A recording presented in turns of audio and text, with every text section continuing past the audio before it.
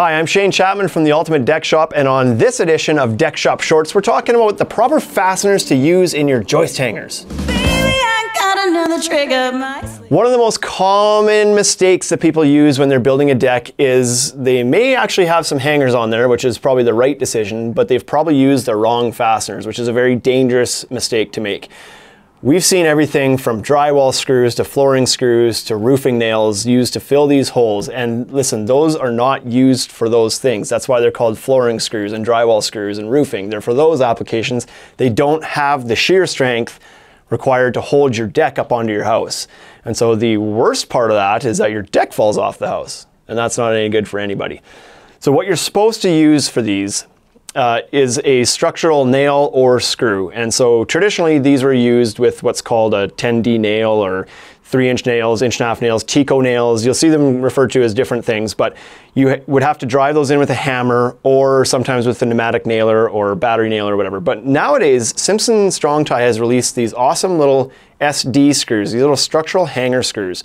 So these are fantastic because there's no hammering anymore. These will drive in with a standard drill or impact driver. And if you're on a big job with the crew, you can have multiple guys without specialty tools, just with the drills, putting these little guys in. And so these are sold in a number 9 and a number 10 size for heavier duty applications. These are meant to go into the hangers. They have the appropriate shear strength so that they're not going to snap off. They're going to keep your deck safe. Now they're sold in 1.5-inch long options and 2.5-inch long options. There is a reason for the two different sizes. On a typical joist hanger, you've got holes through the face of the hanger, but you've also got these angled spots on the side of the hanger.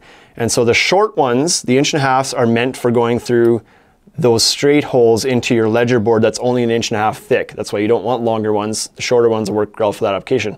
The angled holes, however, are designed to have a longer screw or nail run through it so that they have a double shear capacity with the nails crisscrossing behind the lumber.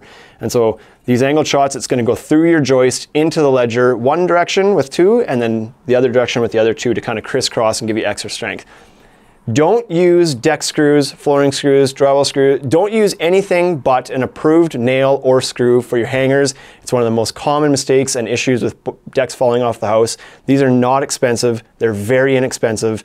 Use a proper screw and keep your family safe. Thanks for tuning in. Comment below if you have any questions, and we'll see you next time. Baby, I got another trick up my sleeve.